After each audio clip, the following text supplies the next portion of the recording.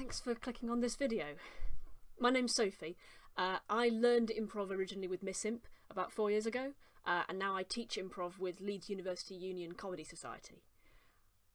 Improv means a lot to me because it's taught me so much about theatre, but also about how to navigate the relationships in my own life. It's taught me how to love people better and how to understand what scares people and how to help them overcome it. So today I'm going to talk about using status in improv.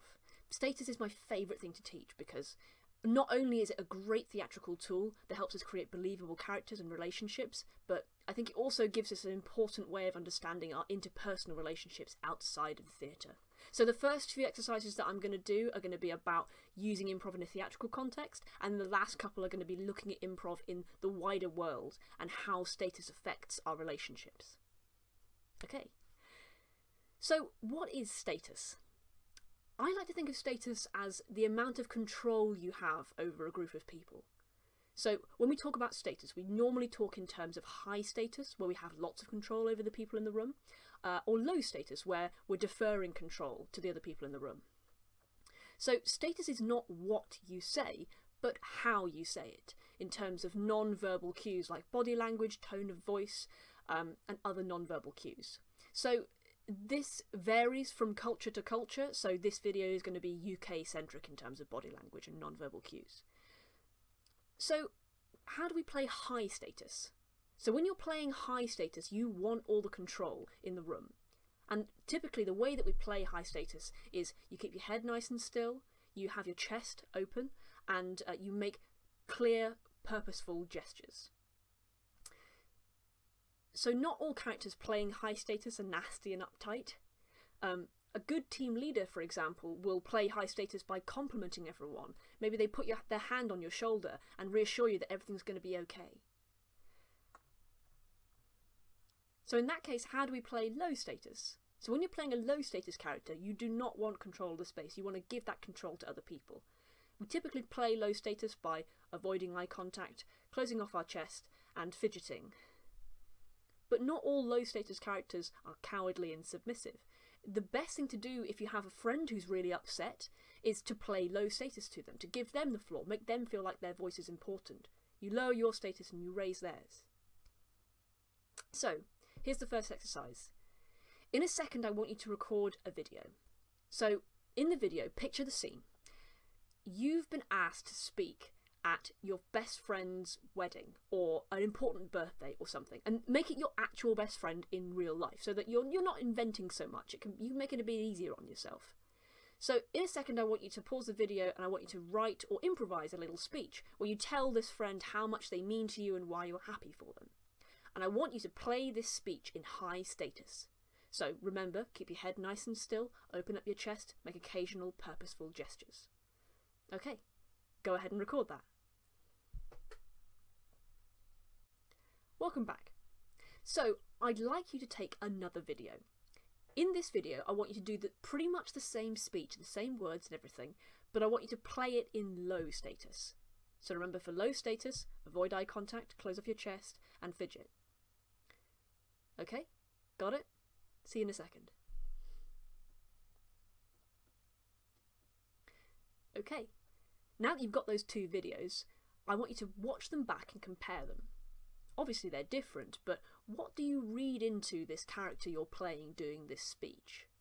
What character interactions might have happened between the two in order to make this character deliver this speech in such a way? Have a little think about that.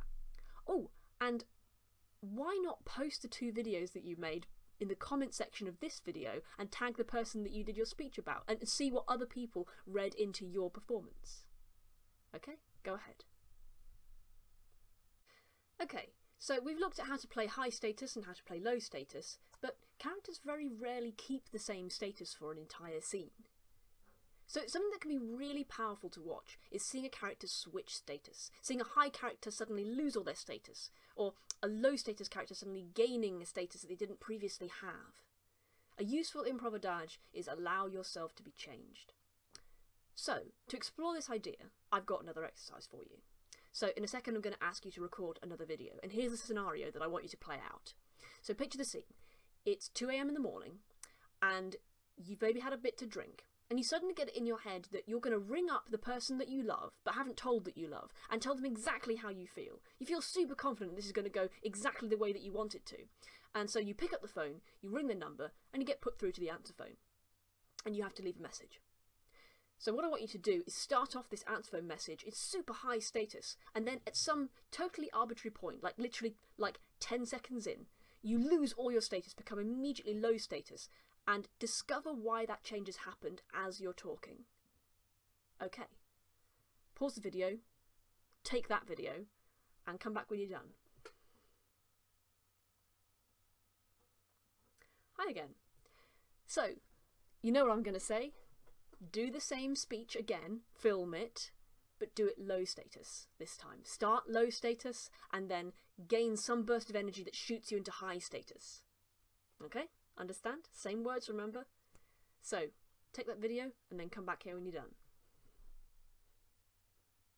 Okay, now that you've got those two videos, watch them back and compare them.